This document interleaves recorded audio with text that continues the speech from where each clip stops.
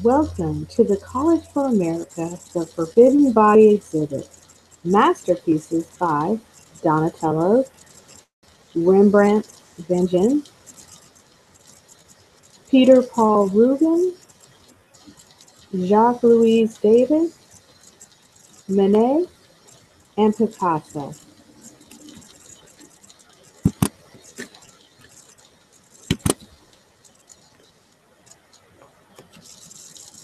Welcome to Donatello's David.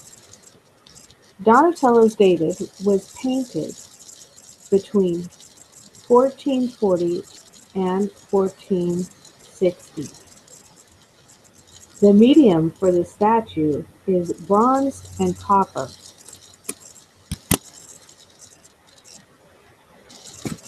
The expressive content for this is set in the early Renaissance.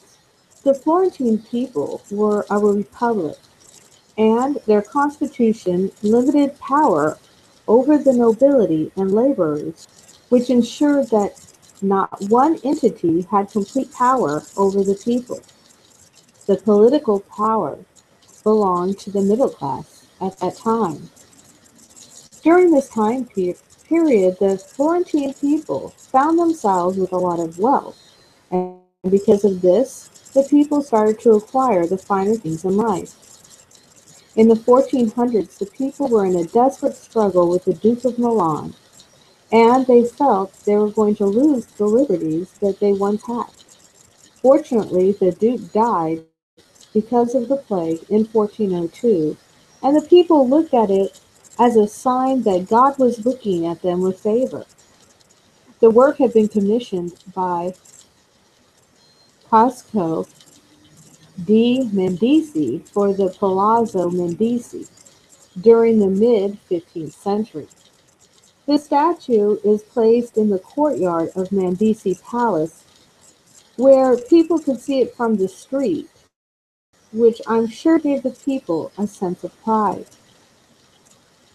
The sculpture was the first nude since classical antiquity, this theme being the historical David and Goliath battle. The statue's medium was made using bronze and copper and was hollow, and at this time was a very hard technique to do, but was becoming popular with among certain artists. David was a life-size sculpture. The composition of David is the focal point, as he stood with one foot on the head of Goliath. According to the context of biblical records, David flung a stone from his slingshot that struck the Philistine Goliath in the head, and if you look in his left hand, you'll see the rock clenched in his fist. David is depicted here as a youth and not the usual older king of biblical times. During this time of the early Renaissance, the body was to be celebrated, and this return to Greece for the love of body was clearly shown here in the sculpture. We see David standing erect with one foot on the head of Goliath. He's holding Goliath's sword in his hand, clearly showing his strength. David wore a soft hat instead of the war helmet that was customary when you went to war. The soft hat on David's head was a symbol of peace to the people of Florence. This soft hat really envisioned the Republic of Florence, and they're seeking peace. And to the Florentine people, David symbolized that freedom. Next along our journey, we come to Rembrandt's Van Ringen's The Anatomy Lesson of Dr. Tulip. It was painted in 1632. Oil on canvas is the medium used on this painting. The subject matter for this painting was the commission that Rembrandt was given to paint portraits of the Amsterdam Surgeons Guild in a Baroque style of drama, which is now known as the anatomy lesson. of Dr. Tulip. Rembrandt came from Protestant Holland, where he did not receive commissions from a church to do paintings. Instead, he was able to do commissions like the one he did here for Dr. Tulip. This lecture of anatomy occurred on the 16th of January, 1632. As we examine the composition of this portrait closely, Dr. Tulip is the focal point, and his colleagues are gathered closely around him. Onlookers and the facial expressions are intrigued with the lesson at hand. And here you really can see their expressions that they're learning. And by this look of some of them, as if they're taking notes. You see the back of people's heads like you're standing behind them in the room listening and observing this lesson. Depending on how much money you paid determined where you were placed in this painting. You really get a sense of science when you look at the cadaver and the tint of paleness of his skin, and it really leads to that lifelike attribute to this portrait. And the expression on the doctor's face, you see how well he is trying to get his point across to them. You can see the really fine details on the hands of the doctor. The background has a hue of very dark, muted colors, and it brings your focus to the examination table in Dr. Tulip. This portrait is a very complex piece. Let's continue on to the next exhibit. Peter Paul Rubens' Elevation of the Cross, painted in 1610 through 1611. Oil on wood is the composition for this portrait. Peter Paul Rubens' Elevation of the Cross was an introduction of the Baroque style into Northern art. The subject matter of this piece was initiated by the commission to Rubens by the Catholic Church to paint the Elevation of the Cross. Rubens' Jesus on the Cross was a massive 15 feet by 11 feet wide painting on wood that stretched across 3 panels and sat in the Church of St. Walpurgis on the altar of Antwerp.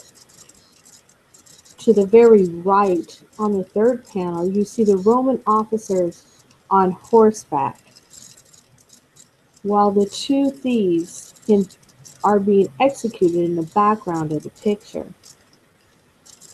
The panel all the way to your left, you see Mary and a group of women and children crying and mourning as they watch the cross being raised.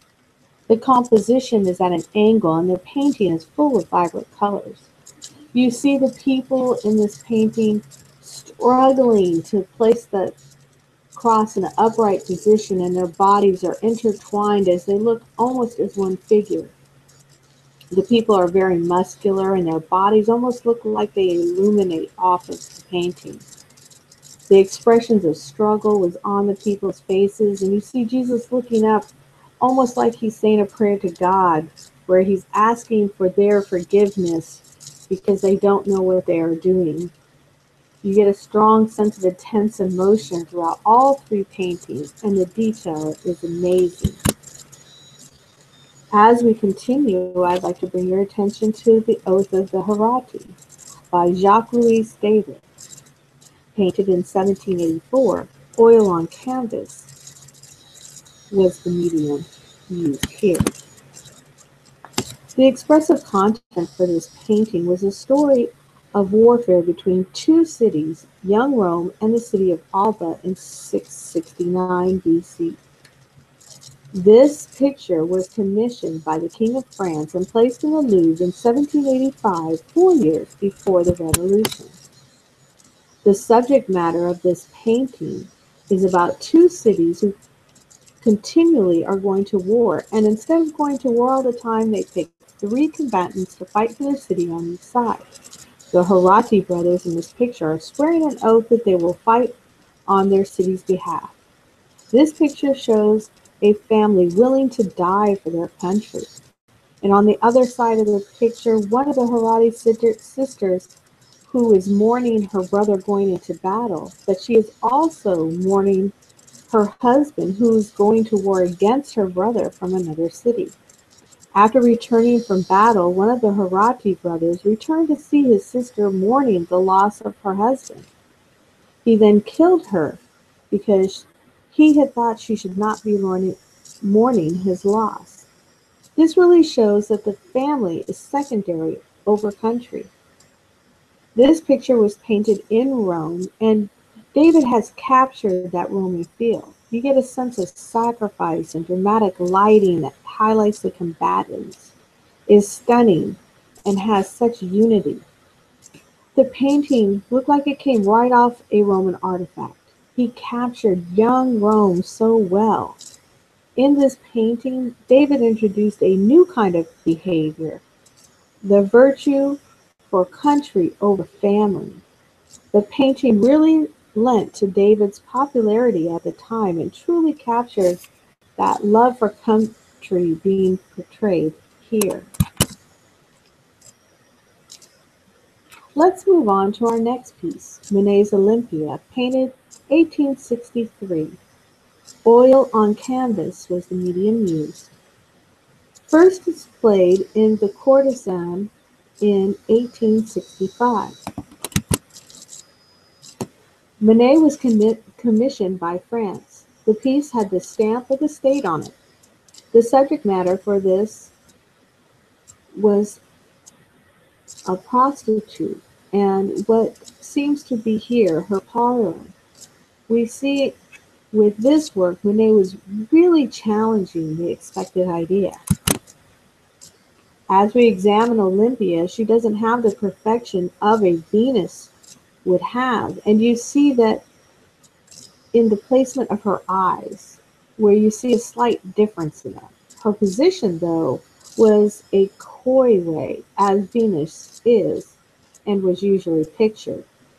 Olympia is looking at us like we just walked into a room, and her gaze is intense. Olympia was a common name for a prostitute in Paris at the time. If you look at the painting, you'll see a servant holding flowers, and by the looks of the cat, we startled them by our appearance. You really get a sense of just walking in on this high-priced prostitute and interrupting her. By the transitions of shading of her hands from light to dark brings attention to her sexuality. Even the positioning of her hands shows her sexuality. The stare from Olympia is intense. This new painting caused quite a commotion due to the content and subject of the painting that they had to place guards next to it. Manet is really inventing art for the modern world here, as you can see even by the subject that he chose to paint. Now we have come to our last piece in the collection, Picasso's Les Demoiselles d'Avignon. Painted in 1907, oil on canvas was the medium used here. Les Demoiselles d'Avignon is the beginning of modern art. The subject of the painting was women in a brothel. They say in this painting it looked as if it was a laboratory where Picasso just threw everything in it. Picasso portrays 5 women inside a brothel.